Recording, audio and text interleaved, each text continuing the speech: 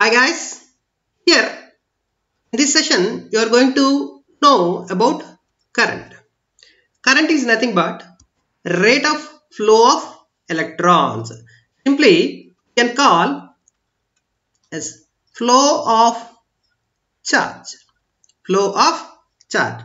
So to study the concept of current, initially let us consider a conductor like this.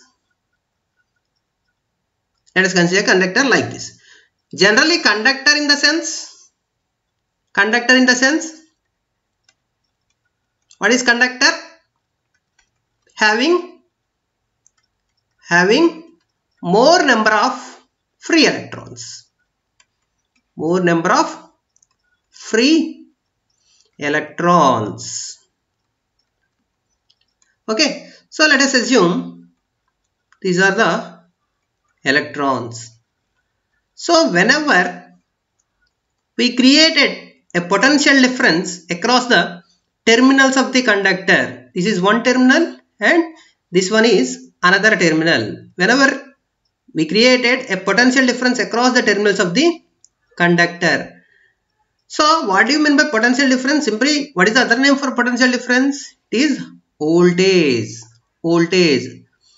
This is positive and this one is negative.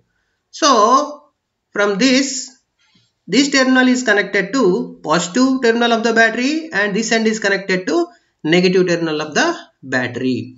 This terminal is at higher potential and this terminal is at lower potential. Automatically here what was the thing happened? A potential difference is created across the terminals of the conductor. So now the electrons will move in this direction. Electrons will move in this direction. Whenever the electrons are moving in this direction, the direction of flow of current is opposite to the direction of flow of charge. So current is nothing but the rate of flow of electrons. That is mathematically given by I is equal to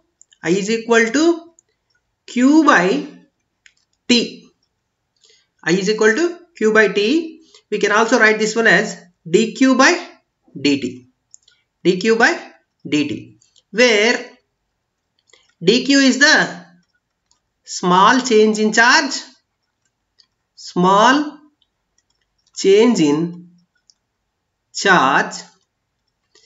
and dQ is the small change in time.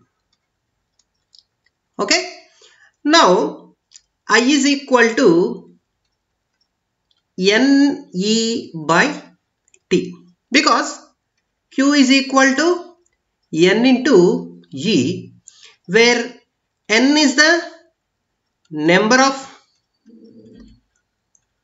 electrons and E is the charge of an electron. What is the charge of an electron?